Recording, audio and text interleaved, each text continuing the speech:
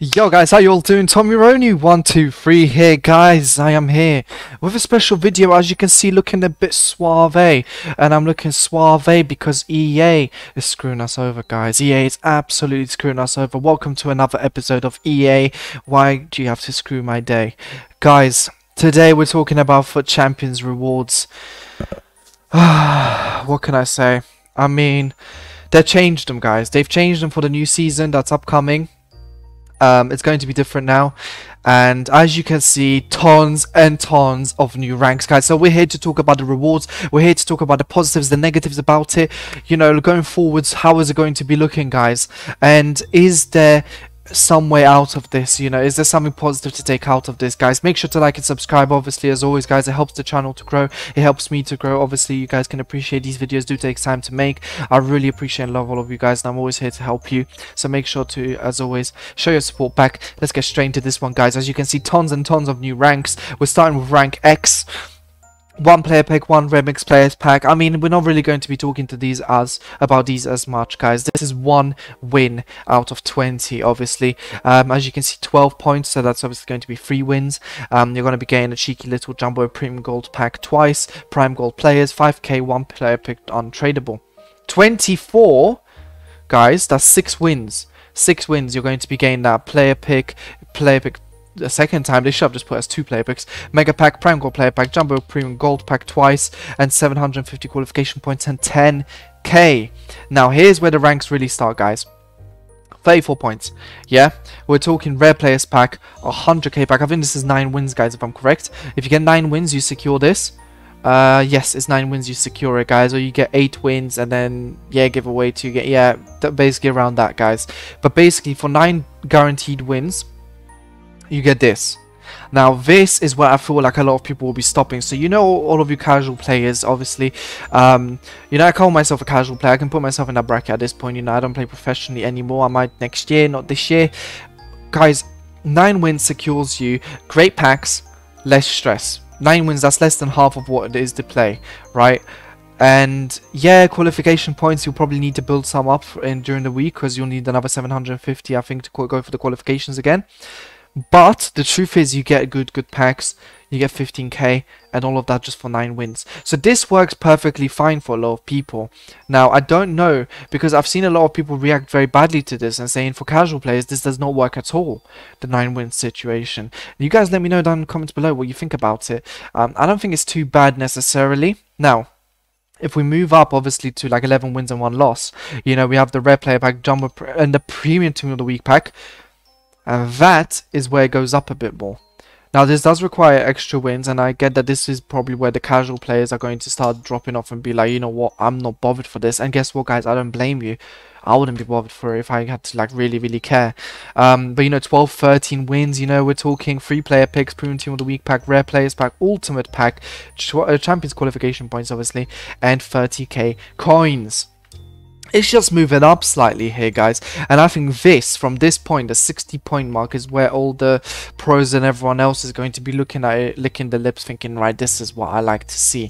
You know, 60 points, we're moving up to a cheeky 3 player pick, 3 player picks, one 100k pack, one 125k pack, one team of the week pack. It's getting big, guys. 50k coins, 67 points, and I think this is where it becomes new, right? We never had 67 points in the old system. 2 rare player packs, 1 ultimate pack, 2 premium team of the week packs, 75k coins, 72, guys. This is 18 wins, correct? If I'm correct, 18 wins, guys. 2 ultimate packs, 2 premium team of the week packs, 100k. And I think EA made a mistake, because these 100k packs here, guys, if I'm correct over here, I think. No, where did the 100k pack start? I think it started here. Not 100k pack. The premium team of the week pack here, guys, is untradeable, if I'm correct. EA just hasn't put that correctly, which is obviously typical from EA. But 19 wins, guys. 3 player picks, 50k pack, 2 ultimate packs, 3 tradable premium team of the week packs, 100k coins. Now this gives something to grind to, you know, for other players. You know, I usually, guys, I don't know about you, yeah, but this whole system, 16-point system annoyed me a bit. I am someone that is a perfectionist, and I love winning, but I hate like not being able to be motivated past that 16 win mark. So what happens is, I see it as, if I'm, let's say, playing my 8th match, I'm 8-0, and I'm losing the game, I'm suddenly thinking, right guys, I don't really need to win here, so I'm not going to bother coming back as much, right? And I know this for myself, because last week, for example, I gave away games that where I was like, right, I'm not really bothered to fight this toxic guy. I'm just going to let him win this one. I'll still get my 16 wins. And I got to a point where I couldn't give away any more wins. I needed a 9-match win streak, and I just won all 9 matches and walked through it, because that's when I actually started bothering. Now, if I had these awards, I mean, these rewards to go for, would I have gone for it more? Probably, guys. I'm not going to lie to you. It gives you a bit more of a grind, this part right here. Rank 3, rank 2, rank 1. It gives you a lot more. Now, it rewards you for 9 wins pretty nicely, guys. If we go back to the 9-win situation, I think it's going to be this one. It gives you pretty good. And I'll be honest with you guys, I know a lot of people will be stopping here.